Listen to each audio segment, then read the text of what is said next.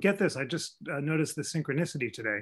So we just did our podcast. Every week we do a We the People podcast on constitutional issues in the news, bringing together experts from both sides. The case was argued by my brother-in-law, Neil Katyal. And of course, it was the first constitutional case that Justice Amy Coney Barrett considered. And on the Interactive Constitution, the National Constitution Center's amazing free online platform, if you go to the Powers Denied Congress, you will find, if we can find the suspension clause, which I may have to look for just a moment, you'll find that Justice Barrett and Neil wrote their common explainer. So let's see how good the search function is. If I look fast, I find, I'm just illustrating this as an example of how incredible the experts on this amazing tool are. And each provision, here it is, has 1,000 words from our liberal and conservative experts about what they agree the provision means. So here's Amy Coney Barrett, who was then a circuit judge just 2 years ago when we commissioned this, and Neil Katyal, who argued the case, with 1,000 words on what they agree the suspension clause means. So the suspension clause could be relevant in the news if the president tried to suspend habeas corpus without congressional approval. And what's so exciting about these provisions is that every word in them is agreed to by the leading liberal and conservative experts in America. You can be completely confident that every word of them is true, as the old jingle goes, and you can teach them without any fear of partisanship. Now let's go to the issues that are before the courts right now. Now, just to give you a sense of the state of play, I'm trying to follow this as all of you are as well. If Vice President Biden gets an electoral college majority without Pennsylvania, which according to the Wall Street Journal and Fox News and all sorts of sources of all perspectives is a possibility by tomorrow, then this is unlikely to get to the US Supreme Court, because the US Supreme Court will not feel compelled to intervene unless the election is at stake and it believes that a constitutional violation could change the results of the election. But let's imagine the possibility, which remains real until it isn't. If we were teaching the election clause today, we could say, here's what's going on in Pennsylvania. The Pennsylvania Supreme Court ordered ballots to be counted if they arrived until November 7th, 3 days after the election, as long as they were postmarked by Election Day. And Republicans sued to stop those ballots from being counted. And the court split 4-4 on the question of whether or not that suit should be considered by the court, which allowed the lower court's ruling to go into effect. Justice Samuel Alito wrote a really important concurring opinion where he said that the legislature of the state has the authority to set election rules according to Article 1, Section 4 of the Constitution and Article 2 of the Constitution. And any attempt by any court, state or federal, to change the rules might violate the state legislature's prerogatives. Okay, now, it took me a while to sum that up. Now let's go to the Interactive Constitution. And it is just so remarkably interesting that if we go to Article 1, Section 4, the election clause, we have two great experts. Michael Morley and Fernita Tolson have been rocking it on our podcast and programs. Michael Morley is a conservative. Fernita Tolson is a progressive scholar. Fernita and Ned Foley have a podcast called Foley and Fernita, where they talk about election issues. And we've had great programs on contested elections throughout history with both of them. But what's so interesting about this is that Michael, in his very prescient concurring opinion, because each bit of the Interactive Constitution has a common statement and then a separate statement where the scholars talk about the areas of disagreement, flags Justice Alito's theory. And I know I'm kind of in the weeds here, but I know you're following along with me. He basically, 2 years before the US Supreme Court began to really press this theory, which was just flicked at in Bush v. Gore, but has become now very enthusiastically embraced by Justices Alito, Kavanaugh, Thomas, and Gorsuch. Michael Morley said, and let's read what he said here, the framers of the Constitution sought to preserve the fairness of congressional elections by allowing state legislatures and ultimately Congress to regulate them. A majority of the modern Supreme Court, however, does not trust institutional state legislatures to oversee the electoral process. Both legislatures and Congress are composed of partisan elected representatives who might be tempted to tweak the rules to aid their political allies rather than promoting the public interest. Thus, in the Arizona State Legislature versus Arizona Independent Redistricting Commission case, by a bare 5-4 majority, the court decided to ignore the plain meaning of the election clause and held that legislature doesn't mean what most people would assume. It doesn't refer to the legislature, but refers to any lawmaking process. These holdings are flatly wrong, directly contradicted the plain meaning of the election clause, and should be overturned. So this is very significant because it's the core of the argument that the conservative justices are now embracing, to basically read a parallel delegation of power to the state legislatures in Article 2 to be exclusive and to call for the overturning of this Arizona case, which should have huge implications. All right, I know I've gone on too long, and I'm showing you my excitement about how prescient this provision was. But what I'm trying to convey to you, friends, is that I just so firmly believe, and Curry and I experience every time we teach these questions, we can teach the most contested questions that are in American politics and that are in front of the courts, from the nature of the Electoral College to Roe v. Wade to the Second Amendment gun rights.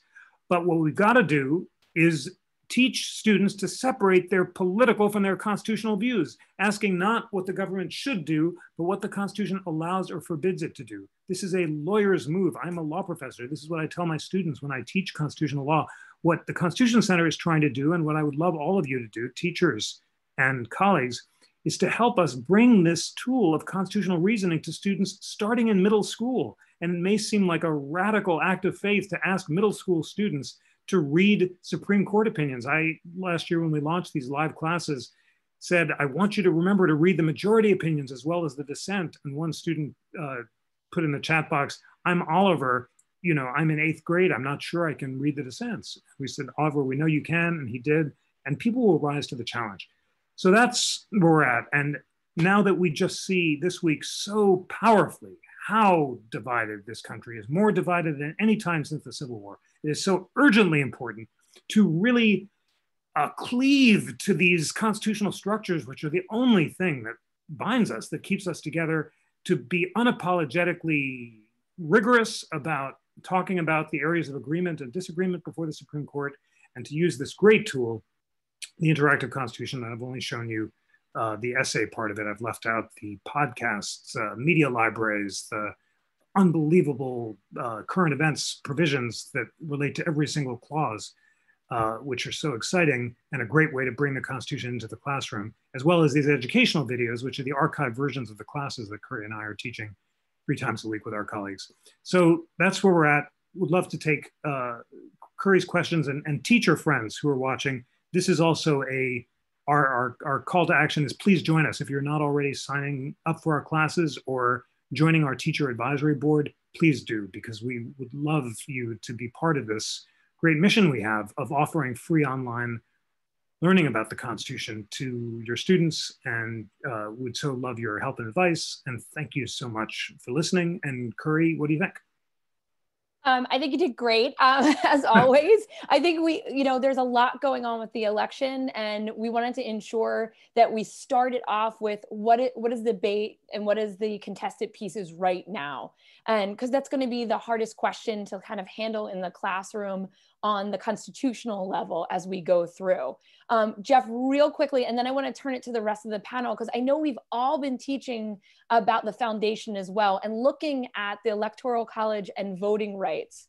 So do you want to show them really quickly kind of where in the classroom or other spots we have those 2 pieces? And then from Darcy and Christopher and Emma and David, I'd love to hear kind of all the pieces you all have around the Electoral College and voting rights as well.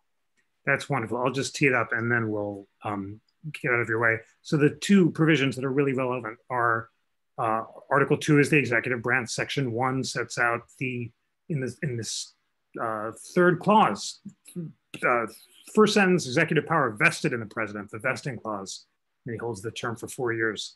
The third is that each state shall appoint in a manner as the legislature thereof may direct. That's what that word that puts all the emphasis on the legislature, a number of electors equal to the whole number of senators and representatives. We have our essay by our scholars. And then in addition, there's the 12th Amendment, which was passed after the election of 1800, when the tie in the House almost led to the election of Aaron Burr.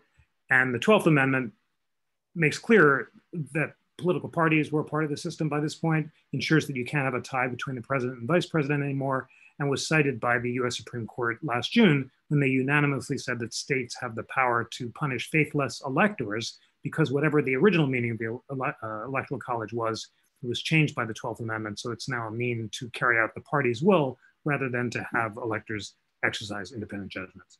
So that is what we got on the Interactive Constitution. Thank you so much, friends, and take it away. Thank you, Jeff. That was awesome. And we were talking today about the Bill of Rights and the Constitution. And what I love about the Interactive Constitution is it really reminds us, as Madison said about the Bill of Rights, it's our values of our people wrapped together in this doctrine of rights. And then Sal Khan spoke of it's our civic religion. So that's what I love about starting with the Constitution. We start with these values that we see as something at the table that we can talk about, we can understand, and we can say, what does the Constitution say? And then have those dialogues. So Kelly Self wrote in the chat, I just have to figure out how to have Thanksgiving dinner with my family. We say start with the Interactive Constitution. True, it's a great Thanksgiving treat. At least for our nerdy families, we bring it on. But I think that's a great way to tee up. But I'd love to hear from Christopher and Darcy, Emma and David, kind of what are your great pieces around teaching about the election, the Electoral College, and voting rights. So let's kick it over. Let's start with Emma. Emma, do you want to go first? I know iCivics has a ton of awesome stuff.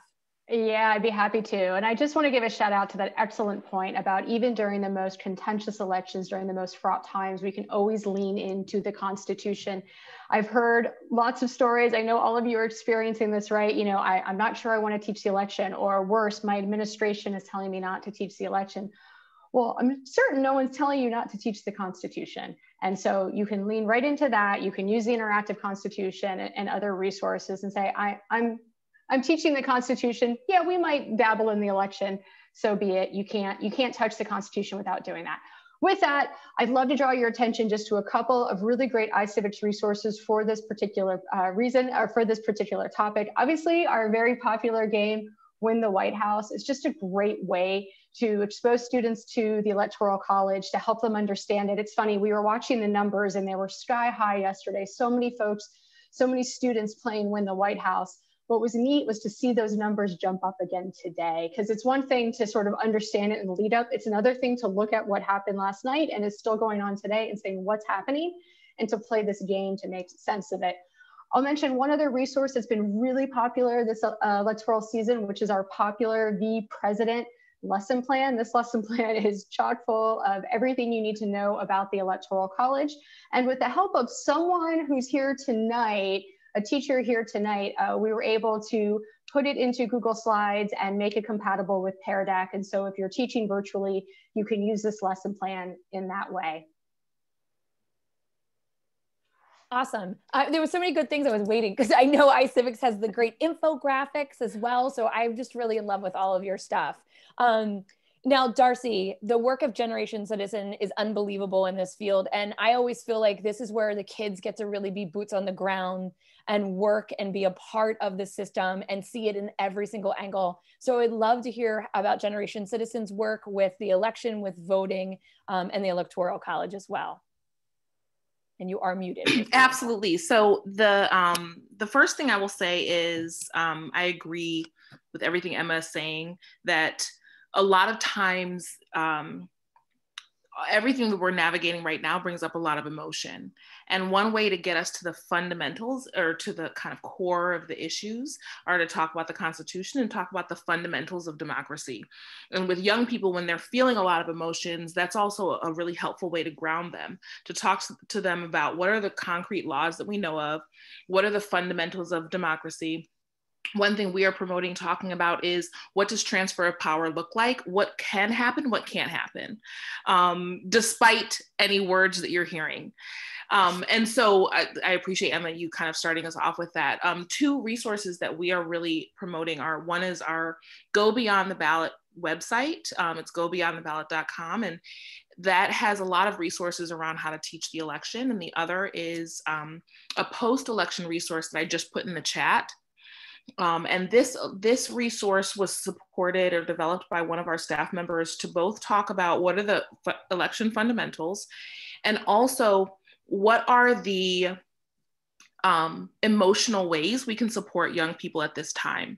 And so that's one of the things that we really want to support, is the social and emotional development of our young people, how they're grappling with what they're seeing happen and how they feel about it, but also the kind of mental stability around all of this. And so we're promoting both of these resources that are helpful. And the other thing that I will say that we really promote at Generation Citizen is to help young people look towards the policies that are connected to the issues that are kind of spotlighted in their mind. So at this time where they're seeing everything happen with the election, and there's questions around the states and mail-in ballots, helping them kind of ground them in what are the issues that are still important to you, and who are the senators that have been elected right now, and where do they stand on the issues? Do you agree with where they stand? And if not, what can you do? And that's a place where it really helps young people take action and see that they can make change and their voice is important. And that's a really helpful way of again, taking the emotion and focusing it at this time. And Darcy, I think that's what I love best about Generation Citizen, because it doesn't turn into, I'm just teaching an election class leading up to the election, that it rolls right into, now let's see what policies are affecting you going to school, going, to college, all these pieces. So it really is what we want our students to do, is embrace the process every single day and not just every 4 years. So I love that work that you're doing. Yeah. Now, Christopher, it's going to be hard for you. You have to follow these two. No, it's one of the things I'm so excited about actually, is that I'm thrilled to follow them, because Emma hit the nail on the head. Darcy, you hit the nail on the head. I think one of the things I'm so proud of right now is that I think this field can see we're all here. Right? The major organizations, we're here and we're talking about this because we know how important this is, because we're seeing it day in and day out, right? All together. And we're seeing it in the diversity of ways that we approach this question. Right before this, I was lecturing to adults, and it reminded me that the reality of what makes our space different, and what makes me so proud of everybody on this Zoom call, is that unlike math and unlike science, is that our students, whether they are in middle school and elementary school, high school, or adults, or in college, or even my law students, they come into the classroom experiencing the civic and constitutional education every day. That's the only field of study that this exists. Every day, the people that we are all trying to serve are experiencing what we are teaching, because that's the nature of this field. So I'm particularly proud, I know from the center's perspective, of the 60-second civic work that we did and are continuing to do around the election and voting and such as a resource. I know there's a lot of members of the public that have actually been using it, which I've been very proud of. But I actually come back to one thing that was just said that I think is so important, which is that, in many, many ways, one of the things I've been emphasizing when I talk to people is, whether my constitutional professor hat is on or not, at the same time as we're talking about the national constitution, this is a local event in so many ways. And this is something that is very much controlled by a secretary of state or a particular registrar of whatever in a particular state. People forget the importance of the local aspect of elections. And students, I think, I've noticed, sometimes have a hard time wrapping their mind around, this person I've never heard of is counting my ballots in a particular way, or is counting ballots, maybe not my ballots, in a particular way. Why? How does that make any sense? Why have I never heard of this person before? How do I interact with that person? That's, I think, one of the shocking pieces of federalism that I always come back to, that is both exciting, but really hard sometimes to teach. Because it's a little easier to point to a president or a senator, as Darcy said, brilliant. It's a little harder to point to a court clerk and say that this person controls this aspect of a particular electoral process. It's why one of the things I always try to emphasize, no matter who I'm speaking to, is the importance of local elections and the importance of state elections. That matters so much more in so many ways, oftentimes than federal elections. Not always, but very often. I'm so excited you brought up federalism. It is one of my favorite topics. And so this is what I love about this is like all of us are teaching classes and materials, and we've been teaching online classes, and we started with federalism and then we rolled into elections and voting rights. These are all connected. And as we teach about this all being a web that we're working through and working in, it's a much more understandable system for kids to be able to understand and jump in. So David, the Bill of Rights Institute does such amazing work, really just helping our students and our teachers get prepared to understand the election and do the work for the understanding it as well as engaging in it. So can you share kind of the ways that you've been working on this?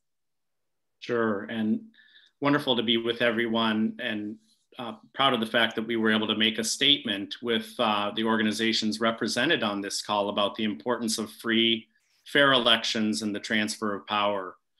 One of the things that struck me looking at the great chat that's happening and comments like how do we teach when a person or entire political party doesn't follow the concrete laws that we have? I think it's important to go to those kind of questions, even though it can seem like it might open up a hornet's nest. Because in the airing of those things, we talked about the social and emotional learning, there's a way to channel that energy and allow that kind of hearing from students. How does polarization and hyperpartisanship affect a 17-year-old? I was struck by a conversation that I had with a student recently where they said, I just wonder, can I disagree with my friends and still be friends with them? That's a profound question. And I think what we want to do is in all of the talk about institutions and ideas and the wonderful things that we celebrate and certainly can and should wonk out about, let's not lose sight of that human element that's at the heart of this, and that this thing is affecting these young people in ways that they're not always able to even articulate. What we've tried to do with 3 resources, and I'll drop them into the chat here, is really highlight some of those questions. We just released a video with a person who has been long involved in thinking about elections. For the American Enterprise Institute, John Fortier did an interesting book on the Electoral College with new chapters added on national popular vote. John did an hour-long Q&A with the BRI Teacher Council, and that video is available on YouTube now. We also have a video on the Electoral College that makes for a good 4.5-minute explainer, say at the top of a class. One young person's comments in the section, I think, spoke to what we tried to accomplish with this is we're not looking for just kind of criticizing the Electoral College or celebrating it, just saying, what is it? Because this is a mystical, kind of strange institution for 16-year-olds and for a lot of adults as well. So the what is it part of it is a lot of the battle here. The final thing is we have an e-lesson. Some of you may receive the BRI e-lessons in your inbox. One recent one was on contentious elections and the peaceful transition of power. We'll make sure you get the link in the chat on that as well.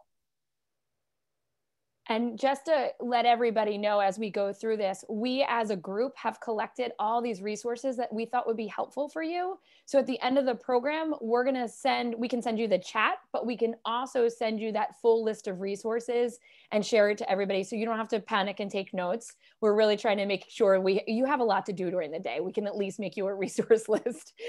So all the questions that we're asking right now and throughout the program are coming from the registration of the teachers in this program, and then also from the chat box. So if you have more, feel free to do that. You guys just did an awesome job kind of teeing up the first 5 questions, so I absolutely love it. But I wanted to dive in a little bit deeper in one. And at the end, I can share some of the NCC resources, but we touched upon it, but I think we need to spend more time on it. So when students display completely opposite values in your class, how do you find common ground? And then there's a kind of a secondary question in here that was very similar. How is civil discourse is more and more important to teach our students what are some of the tools around that? So I think that's a huge thing sometimes. And one of our teachers put this in the registration question: my kids are not different. How do I infiltrate different ideas in there so they hear different perspectives? But still, when you have students that are polar opposites, at times students may not be able to find their voice if they feel isolated, that they're the only ones that think that way.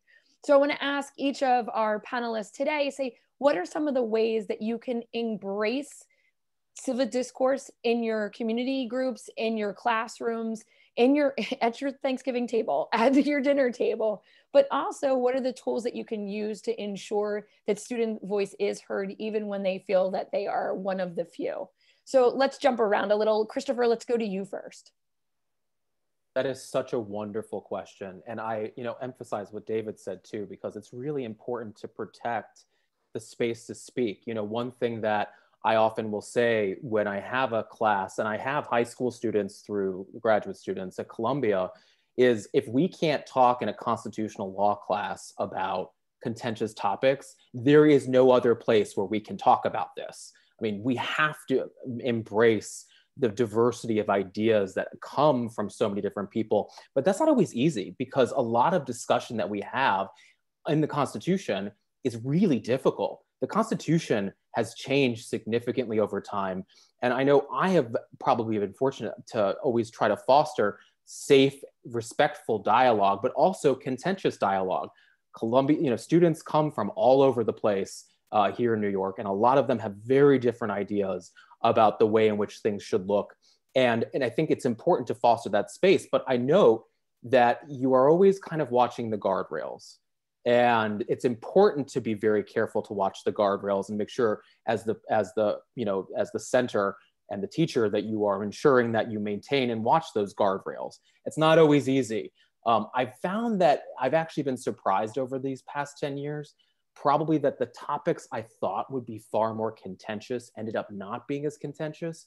Some that I never expected would be contentious were way off the charts. I see Emma smiling because Emma's thinking the same, Darcy too. Yeah, I know. And sometimes I've sat there and just said, this is what everyone's worried about. This is very strange. But it's not easy to be the person that constantly brings things together, but then also will foment a healthy discussion. I've always started all of my courses off by saying, we have to be able to talk about these things in this class if we're going to talk about them anywhere. I'm always very conscious to watch the students as they're interacting and having these discussions.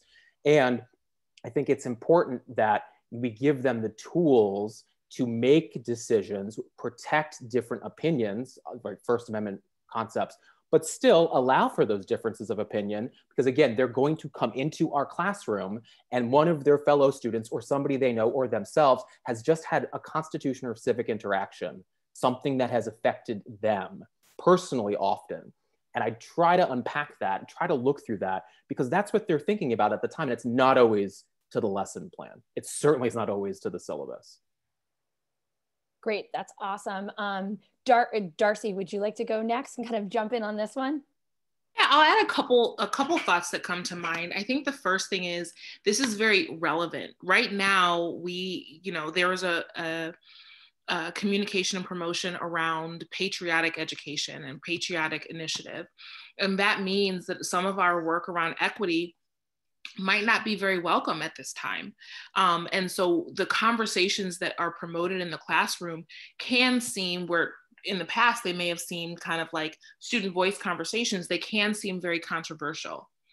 And so one of the strategies I think we need to do to elevate student voice, but also allow a lot of other voices to be included in the classroom, is to proactively communicate some of the topics that may be discussed in the classroom to families, and then actually bring families into the conversation. So one thing I did when I was a principal was I had family panel discussions and saying, here's the core topic. We are actively looking for people who believe a lot of different things about this topic, front load it by talking to them so you know what they're going to bring up in the discussion, but bringing that into the classroom and allowing young people to see supportive discourse.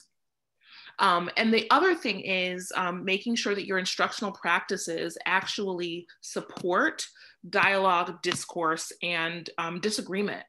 And so having a conversation or including in, again, for our organization, and I think Christopher, you named this, we really do look at the local elections and what's happening on a local level, but bringing in policies and actually helping young people dissect the roots behind the policy and elevate what they agree with, what they disagree with, having conversations around one central policy. And then we promote with our curriculum that we support teachers around consensus building. So I think it's important as we talk about difference of opinion, we also help young people see that there can be a consensus. The idea of we agree to disagree doesn't always have to be the answer, that we can actually find a common ground that we can promote, and then helping teachers or helping families see that's kind of one of the values that you're going to promote in your classroom, and that's where we're headed. So they can be a little more open to some of the controversial topics, knowing that you're going to find this common ground. Super exciting. I got so excited I was snapping and realized my mute was on, was not on. And I was like, oh, they can hear me. I think it's so important. And I'll wrap up at the end and talk about kind of the work that we're doing with civil discourse. But it is so important to get the parents aware of what you're doing. So then you know, the worst thing you can have as a parent is a kid come home and say, oh, we're talking about this in class. And it might be something that you don't know or you don't feel comfortable with. And first of all, we know kids don't always deliver our messages well. So help them out, do it for them, bring them in the field, and then give the children the power to run those conversations outside the classroom with their parents. David, I'd love for you to jump in here. And then Emma, we'll jump to you next.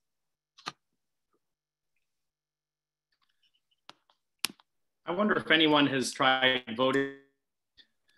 Take the most contentious thing that your students could nominate. When we do Constitutional Academy with Bill of Rights Institute students from around the country, the topic has usually been abortion. Ask them to vote with students gathering on the side of the room, agree with statement A, and then statement B, its polar opposite is on the other side of the room. Then you lay down the ground rules and say there's can be in terms of weaponizing words, and you lay down those ground rules, and you ask the people on the polar opposites to try to convince the one to move and to move closer to them. It's exercise in persuasion, but also understanding that people have differences of opinions. I did this with educators in Iraq in 2004, and it broke down. And there was a moment when one educator said to the other, if we can't do this, how are we going to it to our students?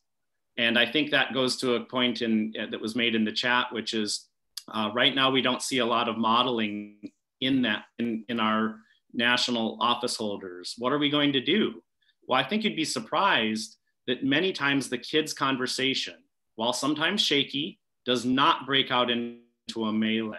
And they're so pleased at the end of that because they have done something, disagreed without wanting to, kind of knock each other's blocks off, and emerged from it stronger. And that right there is an example so that to themselves, really, we can do this.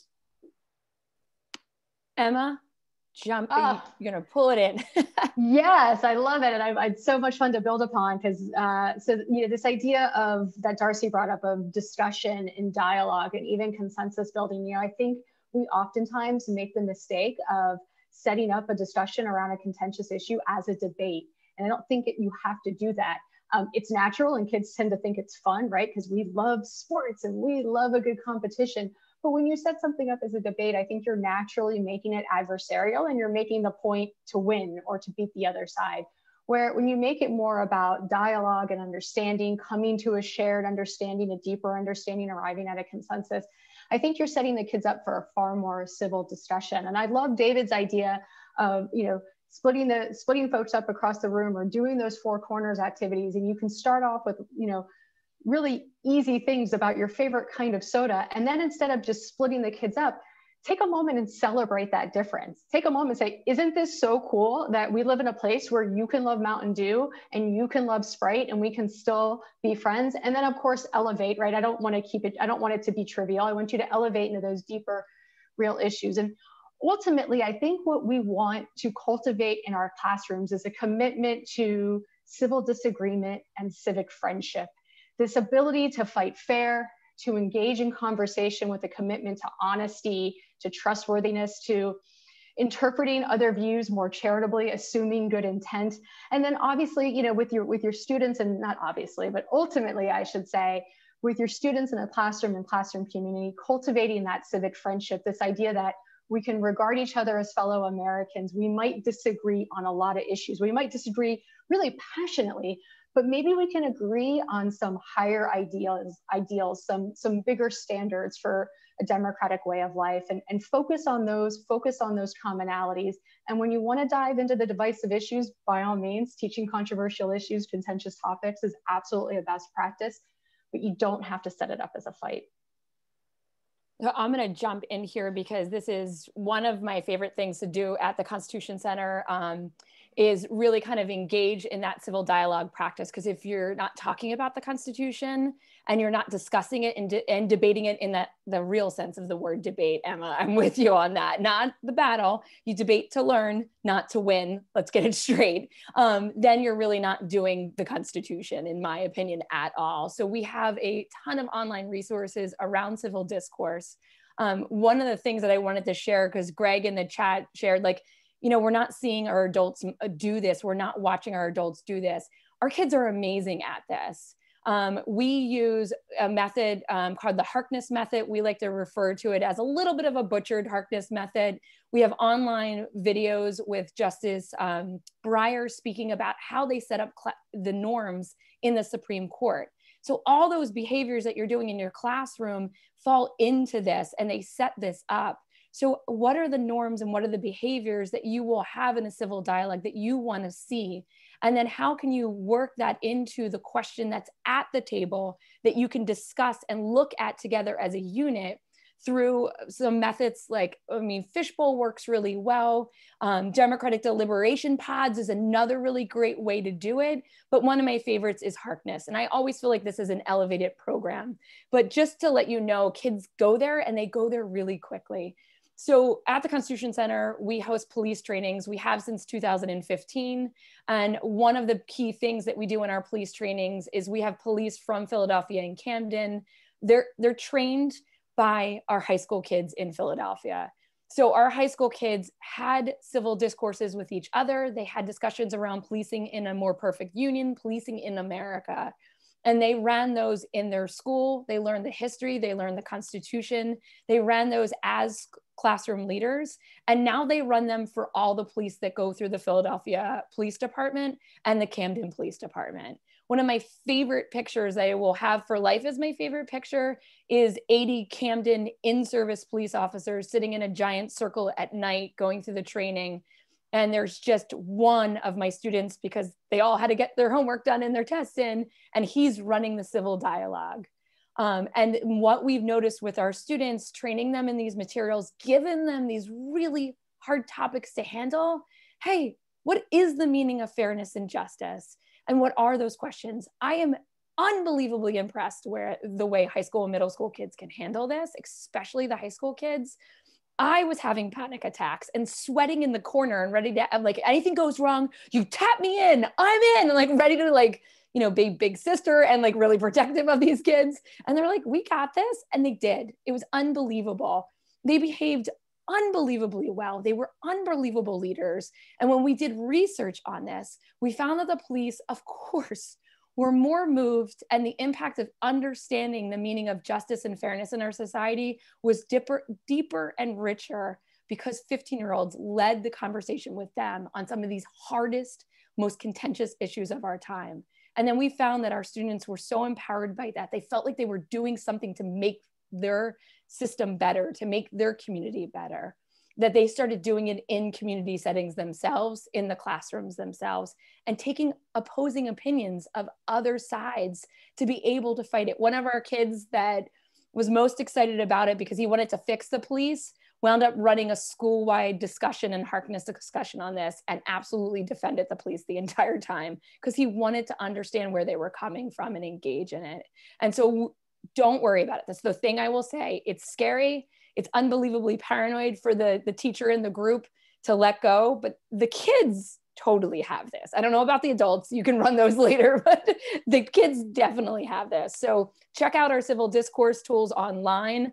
Let us know. Some of our Teachers Advisory Board members are on the call, and they're doing this around the country in their communities as well. So really great and really fun ways to move on. Okay, next question for the crew, and this might be one of the last ones that we have coming in here. Real quick, I had one question directly for Darcy that I wanted to ask because I thought it was a brilliant question, and it's really focused, and the others feel free to chime in on this one. It's really focused on assessment tools. So the question, Darcy, for you is, how do I get assessment tools for civic engagement in a community setting?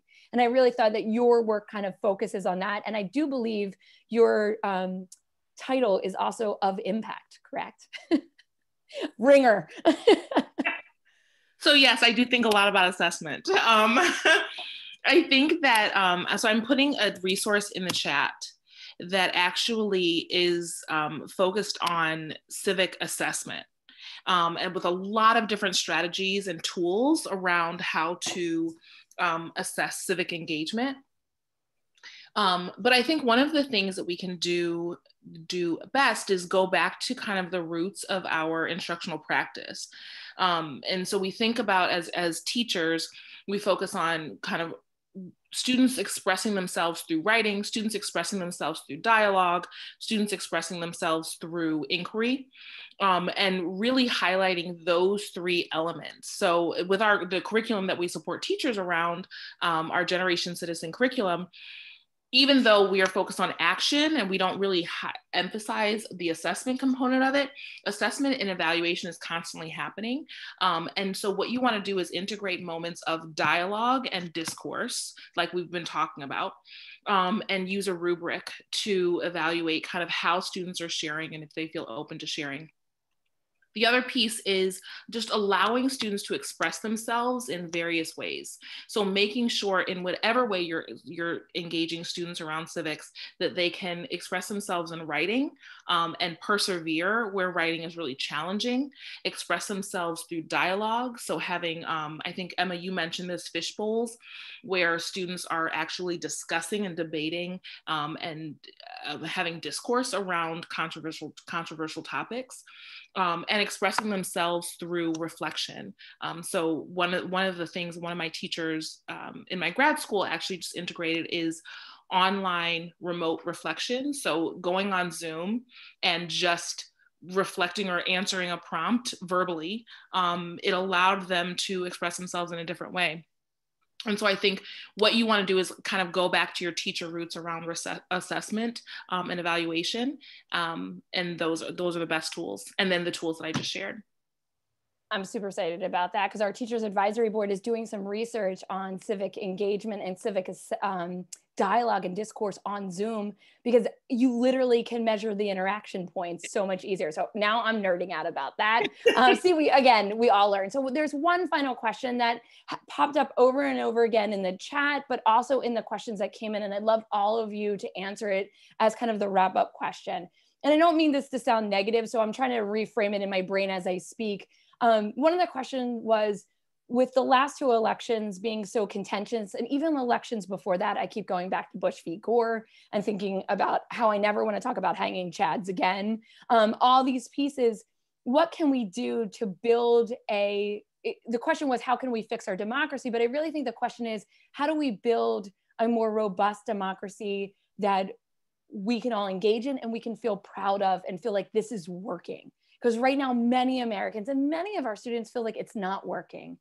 And some people might say, like, there's parts of the Constitution and the checks and balances that make the branches battle, and that's a good thing. So how do we value when the branches are doing what they're supposed to do, but it looks confrontational, but it's still working? And how do we see and understand what a healthy system is? So who wants to go first on that one? Chris's face looked most entertained by the question, so we'll start with Christopher. I just love that, because I was just talking about this today, and frankly, my answer is I won't be the first to ask my class or ask anybody I encounter. So regardless of voting, what are you doing November 4th? And what are you doing November 5th? And what are you doing November 6th? Because to be a civically virtuous citizen and a civically engaged citizen or civically engaged member of society, has important, voting is important, and serving on a jury is important, but actually what you do in your community is far more important. And if you're on a community organization, that's more important. And if you're engaged because you call and you serve on, here in New York City, we have community boards. I was on one for a while. That's far more important. It's far more important to find a way to connect in your community and to involve yourself in your community. And it's not just about one day every 2 years or 4 years. And I try to emphasize that with the same emphasis I put earlier on local and state work, because I know and I get it. Everyone right now is checking their Twitter and their CNN to see what happened with the election yesterday. I get it. We like instant gratification. I know that. But there are so many other important elections that just happened yesterday. There are so many districts will be redrawn based on yesterday, and nobody's really even talking about that, right? These are critical points. And so I love that question just because I always try to go local, even though I'm teaching, federal constitutional law, try to get to local questions, state questions, and your day-to-day engagement as a member of our society. And the best part about this is that you can engage in so many different ways and pick how you want to be involved in, whether it's a particular nonprofit or whether it's in a particular advocacy position. And they all serve to better bring us together in our democratic republic because you're serving and engaging in your community. So I think that's what makes it exciting. And you can see, people start thinking, oh, wow, that's actually civically virtuous. That's really important. Even the fact that I just tend my community garden. I'm like, yes, that matters. That's what is so important. Lead your community garden. Like that's what's beautiful about this. I just got very excited because I really do feel very deeply about this. And because people can get excited if they know how, and they realize that it's not just about a day, it's about every day. And that's part of the American experience. Volunteering, it's the gateway drug to more engagement. And if you have time to volunteer, like that's the other thing, if you have time. And some of our students, I know, I'm a big fan of paid internships because not all my kids had time to volunteer and they needed a job. So how do you work them in together? But I mean, that's a positive about COVID. You're able to do it without leaving your house and having transportation as well. Chris, that's awesome. And teachers, as you know these ideas, put them in, just like David Olson and everybody else, into the chat. And Kevin, redistricting. David, yes, redistricting. Big thing in Pennsylvania. Emma, would you like to jump in next? I would, because I love the focus on down ballot races. I love the focus on local. Yesterday, as my husband was glued to the returns in Florida, the county by county, what's going on, comparing 2016 to 2020, I was feverishly texting my friend from Jacksonville, Florida, where I used to live, because I had to know if she won her seat on the Bartram Springs Neighborhood Community Development Board. I was so invested in that race and my friend winning that race. I mean, the most local you can imagine, the most down ballot race on that ballot there in Duval County, Florida. So get students excited about that. But to your larger question about what else can we do? I mean, I think the answer is more and better civic education. And I know I'm preaching to the choir. The problem with that is it's a long game. We have to invest over a long period of time and we're not going to see the results overnight. So what are some other things we can do? What a great inquiry activity. There are a lot of democratic reforms out there, a lot of ideas across the political spectrum. I think that's an excellent inquiry activity for students.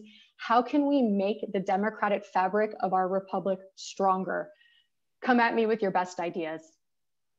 Love it. Okay, David, what is the way that we can make our country, our government, our republic feel and thrive best? 500,000 elected offices, right? I mean, I'd second that. There's a passage in Tocqueville where he says, if you want to get Americans activated, propose a road that's going to be built through their property.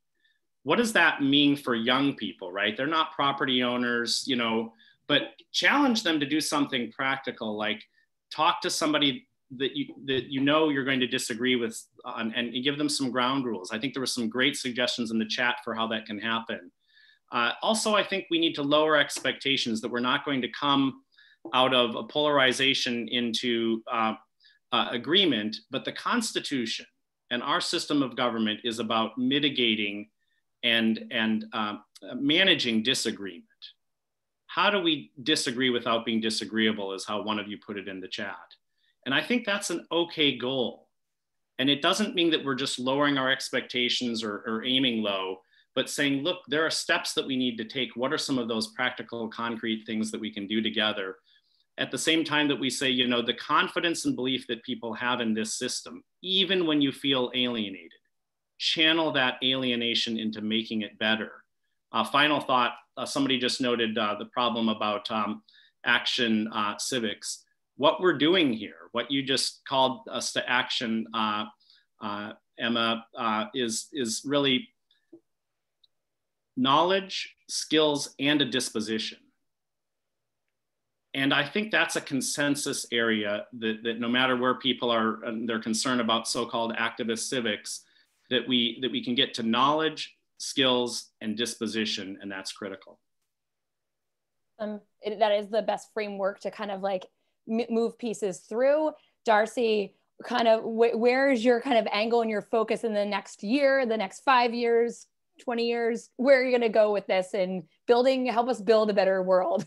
Yes, I'm so incredibly excited about this question, because this is actually what brought me to Generation Citizen, the idea of action civics and the idea of young people making change, and everything that we've been talking about, focusing on local elections and local policies and helping young people think to themselves, what am I passionate about? What do I care about? And what do I actually see out of my eyes in the community around me?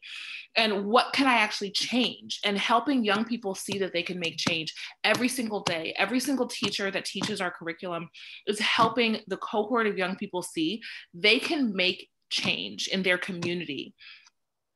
Focusing on policies and saying what is actually happening and what do the laws actually mean? How is this directly relevant to my life? And so to your question of kind of what's next, what is in the future, we want to spread this across the entire country. We want young people to see civics as something they are living. Something we just read on our team is the Bettina Love text.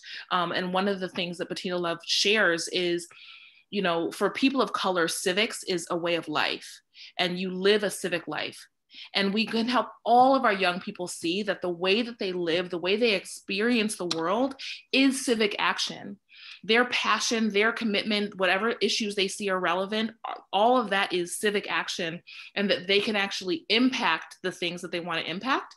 So being really concrete with them about what they're noticing are the policies that are impacting their world, and helping them get to the root causes of those policies and why the policies exist the way they do, and then advocating, having them research in their community to find out what do people actually believe about these policies, what do they know about the policies, and how can we actually impact the change makers or the targets who are actually kind of putting these policies in place, the lawmakers, and just helping young people see that they can make change on a local level every single day is the core behind all of our work.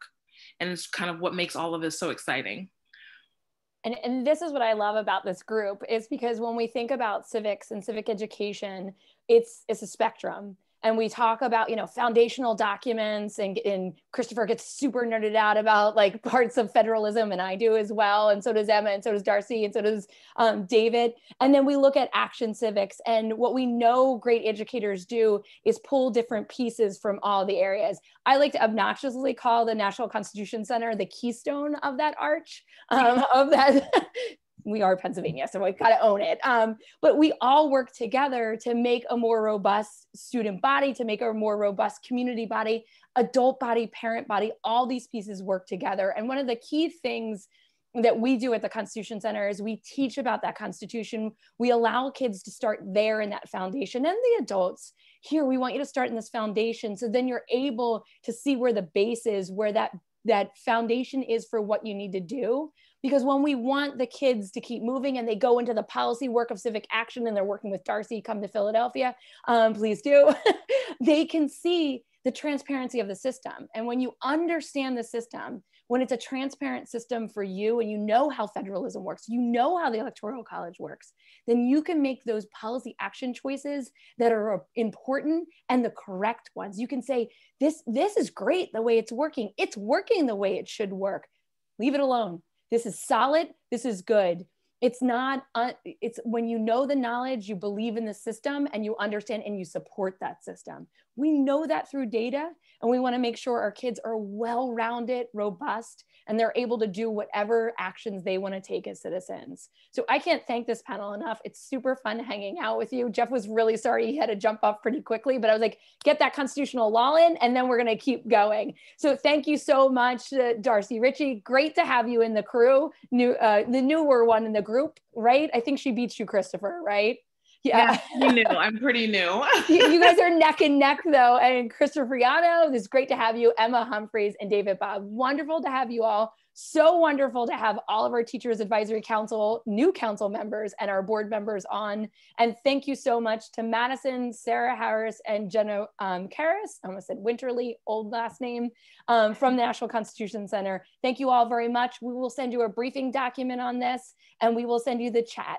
So any last words from our team? Want to bring us home, Emma? Oh my goodness, folks, you're on the front line. Stay at it. Take good care of yourselves and be that place where your kids can talk about and nerd out with you. It's so important. Thank you all so much. Have a great night, everybody. And let's see if the election changed any. Thank you, everybody.